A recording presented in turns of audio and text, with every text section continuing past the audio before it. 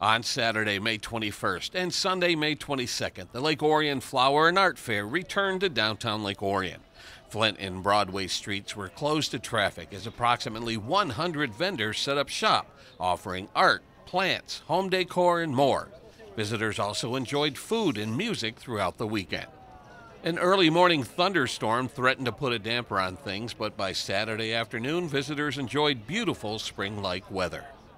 When the monsoon came, we were all hunkered down, like very unsure of the day, but we went, had a bite to eat, and before we could finish, the sun was out and the crowds were coming. We came back to our booth, we had kids waiting for crafts, we had people ready to pick up kids, and the turnout is great. The community and their support, regardless of the weather, is what keeps us going, so it's wonderful. Proceeds from the event and a beer tent helped support the Orion Art Center. It was the second year the Art Center organized the Flower and Art Fair, which was previously hosted by the Lake Orion DDA.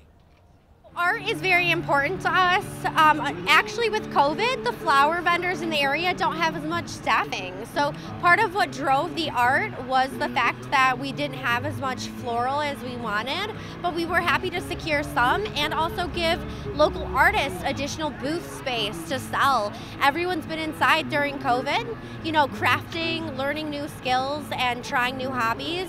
And I think the craftsmanship in the area has grown, and the volumes of people and varieties we have is just absolutely amazing. Visitors were also encouraged to stop by the Art Center to enjoy the first art exhibit since 2019. Life in Bloom showcased the work of local artists in a wide variety of media with a floral theme.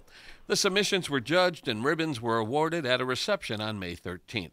Taking first place honors was Joyce Kilpatrick with her watercolor submission called Fox Friends.